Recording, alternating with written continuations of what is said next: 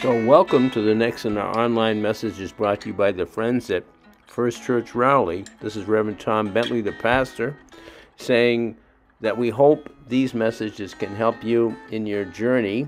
We're in Advent. This is the second Sunday of Advent in 2022, and the focus is on peace. Also, at our congregation, we will be having a Heritage Sunday service where we look back all the way to the beginning of our existence in 1639. It gives us an opportunity to reflect on today as well as back then. So again, thank you for spending time with us.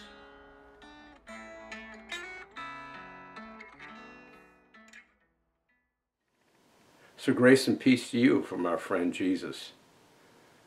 This is the time in the calendar year when the congregation I serve looks back at its history. We call it Heritage Sunday, the second Sunday in Advent. Also, in that ceremony, that liturgy for the second Sunday of Advent, we light the second candle in the Advent wreath, the Advent candle of peace. We look back at our history. This church, this congregation, was founded in 1639, just a few years after that communal group went to Plymouth, Massachusetts in 1620. We call those people the Pilgrims. They came out of a Puritan tradition. And in their early years, they established some fundamental structures for what later became our republic. And so when we celebrate Heritage Sunday, we're looking back at centuries of struggle, reflection, sin, confusion, even violence. But we look back to find that, as it is often in life, the seminal moment, the beginning, had a certain purity to it, a certain inspiration, and much of that was spirit-fed.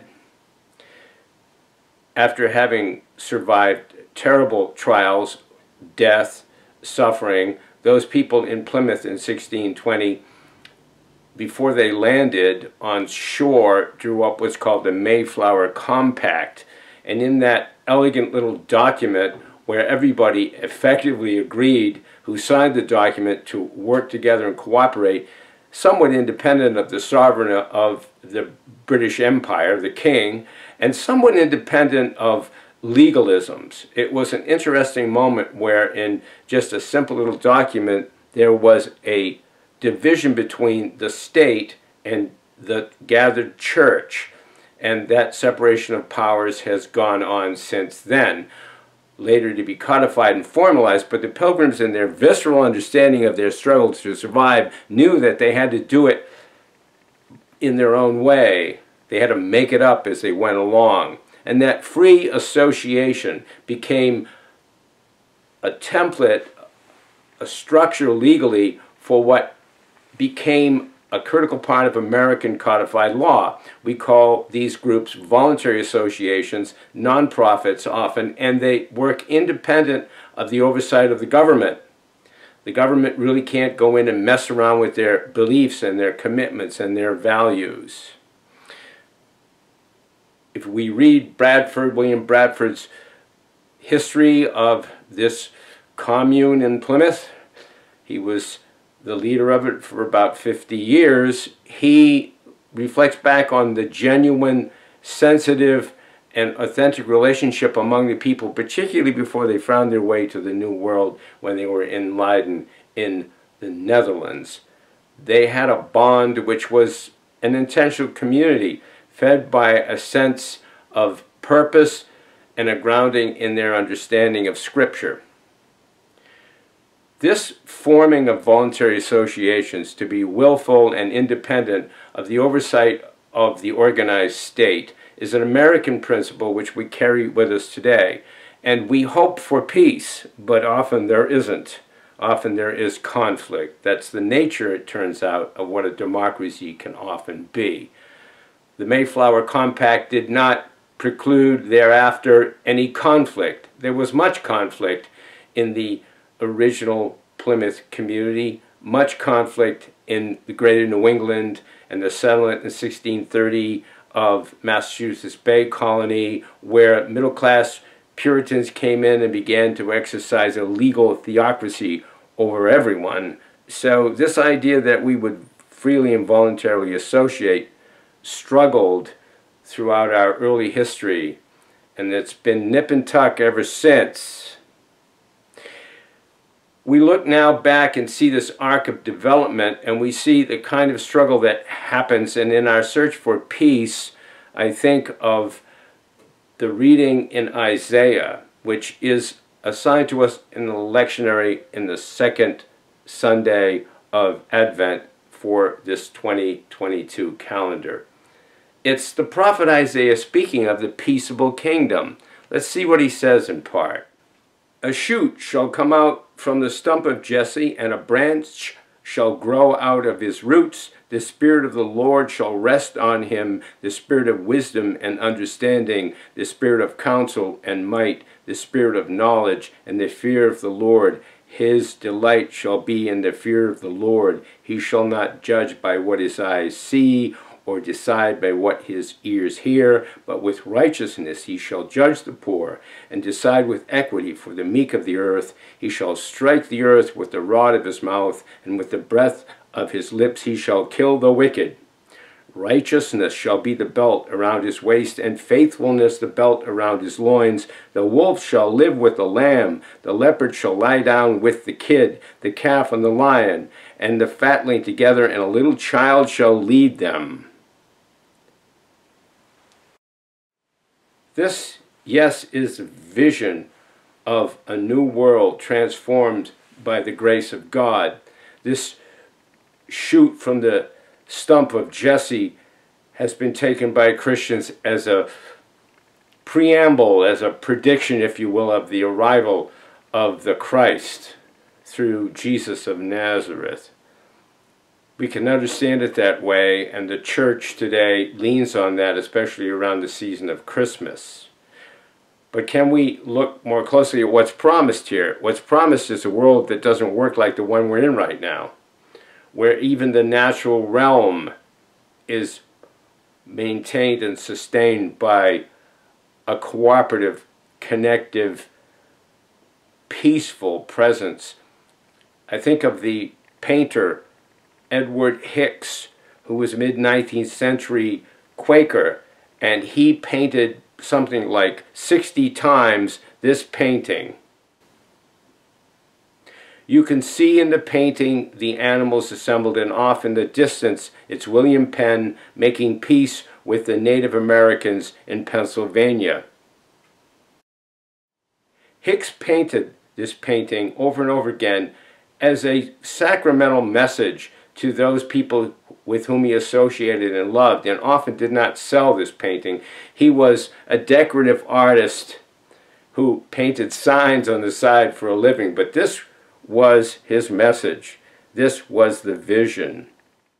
100 years later, we have a painter named Horace Pippins, who, a survivor of the First World War in combat, an African American, was traumatized by all that and severely wounded. He painted this painting using the motif of the Peaceable Kingdom by Edward Hicks, and you notice that in the background something is different.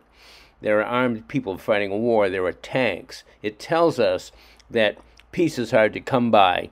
It is hard to find the peaceable kingdom in our human community.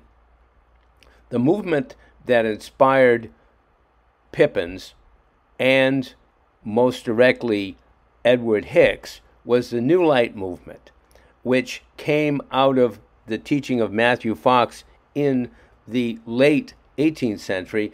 It helped people following Jesus to understand there's an inner light, an inner Christ, which if we express and can find in others, we can build community, and we can find the grace that can lead us through the hard times. Our Puritan forebears did not appreciate this teaching, but for this common time, I think it's critical that we re-embrace this spiritual grounding if we're going to have peace at all in any time. That's what Advent is. We're waiting for that kingdom, the kingdom that transcends even the limits of nature. As we look at our journey, can we realize that the voluntary association principle, that inner wisdom that God grants to us through the Spirit, that guides us to build these this kingdom of cooperation requires the covenant of promise, which the early pilgrims celebrated and bonded to through Scripture, and we are instructed to do the same today in our own journey. Covenant is an informal, often, set of promises that guide us in our deepest way of being. We call marriage between two people a covenant rather than a contract, because most of what transpires of value is a voluntary, willful, loving, mutual support that seeks honesty and trust. That has to become the root of our community. That has to become the core of our democracy. It never was completely, but it's being destroyed today, particularly by social media, which is a violation of the concept of covenant. Yes, it is. People atomized into vicious packs, attacking one another and attacking individuals, is not what the peaceable kingdom is about.